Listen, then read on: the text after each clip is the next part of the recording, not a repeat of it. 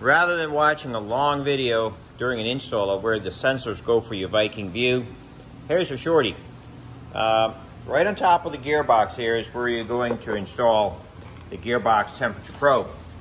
So you get it out of the box, put a little bit of Teflon sealer on there, remove the plug and screw that in, and then hook up the connectors and route them to the instrument. As far as cooling, it's right next door. It's right here. This plug here. This plug is sometimes hard to get to, and it might be just less work to take this screw out and this screw out and pull this cover off. Then install another one of these in this port, and then use the Right Stuff sealer and put the cover back on. These small screws on the engine are about 110 inch-pounds. That takes care of your temperature issues. Now let's move in for pressure. On the back of the engine, on the Viking 130 we're doing today, there's a fitting right there, an angled brass fitting.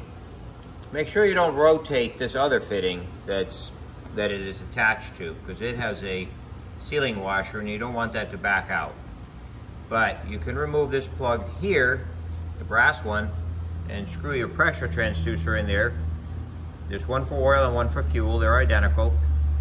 And then you plug your connector in and route it to the instrument.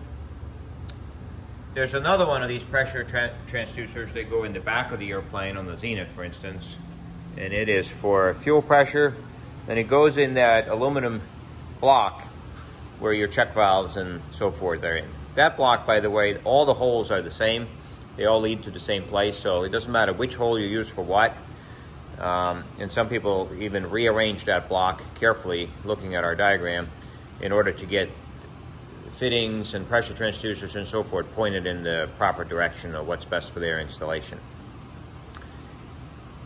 Pay attention to the newer Viking Views. They do have, for the pressure transducers, 2 different lengths of cables that are supplied. Of course, you use the long one to go in the back of the airplane and the short one for the front. Excess cabling should not be shortened. You can just coil it up.